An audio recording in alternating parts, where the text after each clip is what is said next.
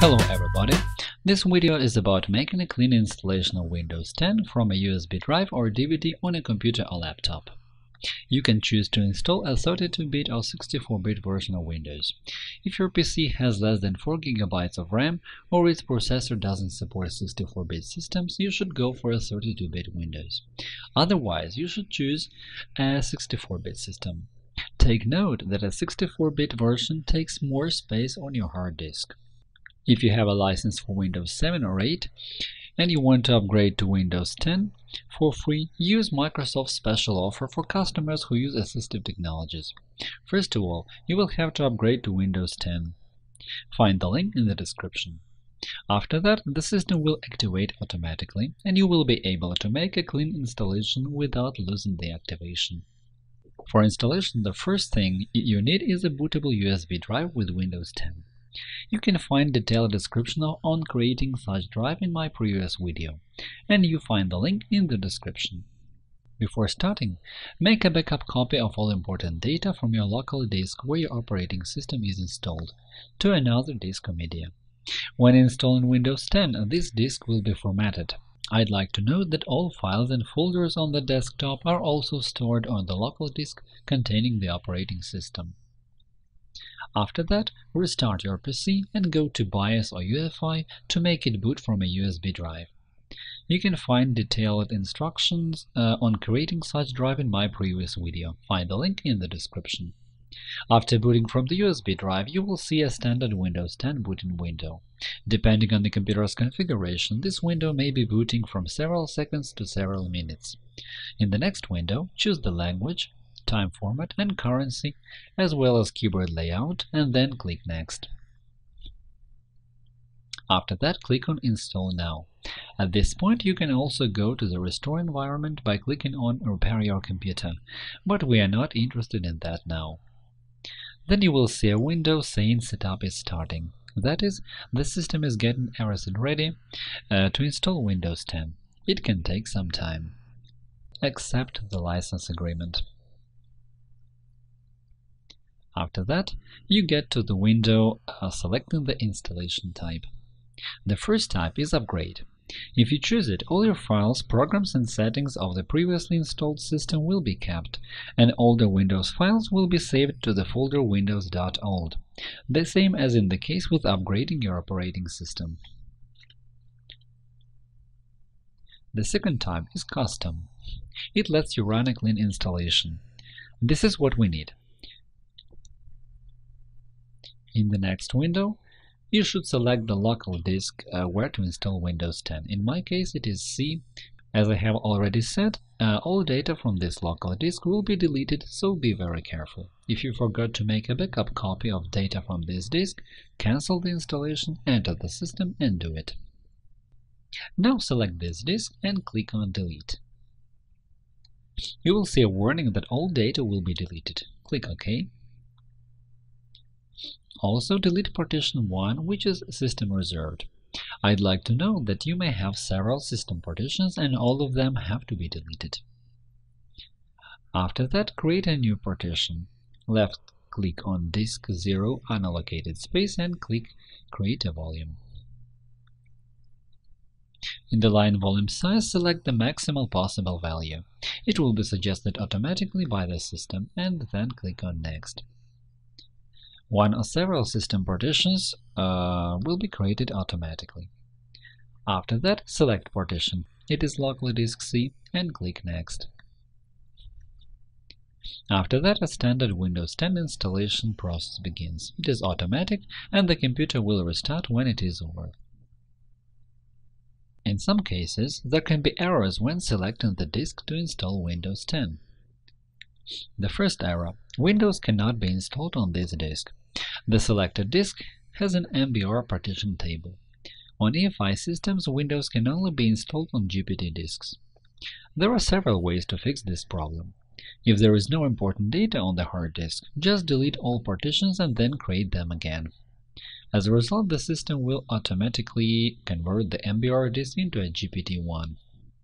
But if your hard disk contains important information, for example on local disk D or in other partitions, you should use a special program for converting MBR and GPT disks.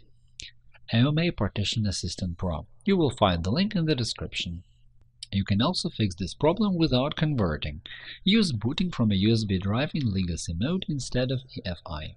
The corresponding mode should be enabled in BIOS. The second error.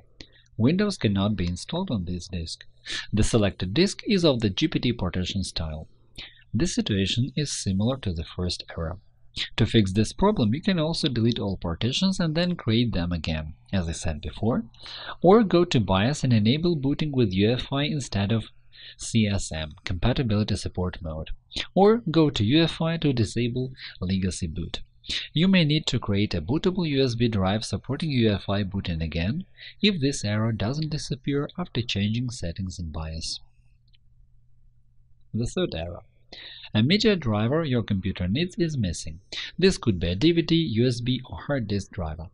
If you have a CD, DVD, or USB flash drive with the driver on it, please insert it now. There are several causes why this error appears.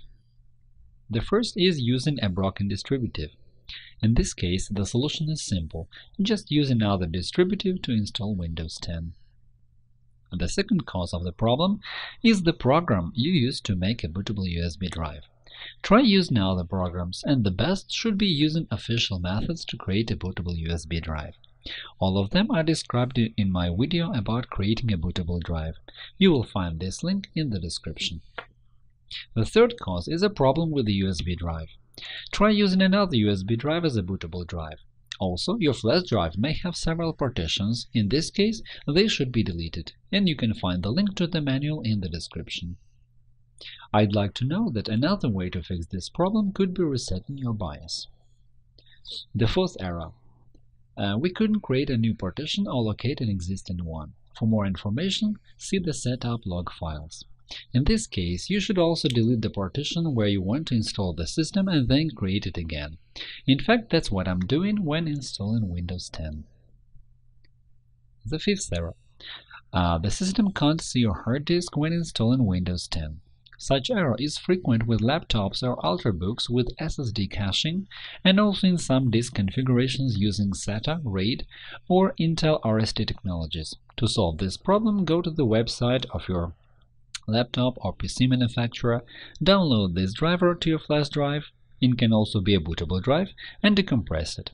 After that, in the window where you choose partitions, click on Load and specify the path to this driver. After installation, you will see a list of partitions and will be able to continue with installation of Windows 10. Now let's get back to installing Windows. As you can see, after disk selection, the process of installing Windows 10 begins. I'd like to repeat that it is automatic and the computer will restart when it is over. After restart, Windows will get devices ready and adjust the components. Depending on the computer's configuration, the process can take up quite a lot of time. Sometimes it seems to freeze with a black screen. It's okay, just wait. When it is over, the computer will restart. After the restart, a settings window will appear. I recommend using standard settings. Then you should choose who owns this computer. In my case, I am the owner. In the next window, you can enter your Microsoft account, create it if you don't have one, or just skip this step. In order to create a Microsoft account, click on the button No Account, Create One. Enter your email, or if you don't have it, click Get a new email address, and then create any email address which is not used.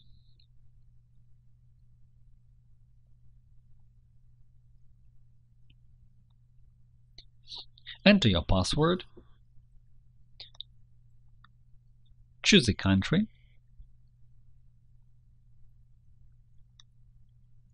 and click Next. Then enter your phone number.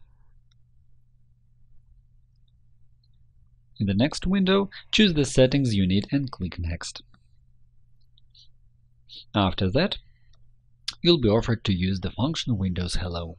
This function is a two-stage examination. Your device with biometric data or PIN code instead of password to enter the device, services and applications.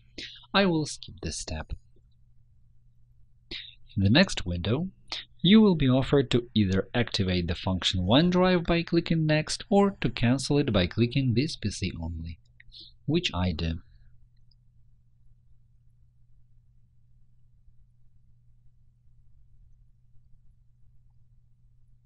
After that, you will see a greeting window, and the system will start the process of getting your device ready to work. When it is over, the system boots to desktop, and it means that Windows 10 is now installed. If you liked this video, click the like button below and subscribe to our channel to see more. We'll be glad to answer any questions in comments. Thank you for watching and good luck!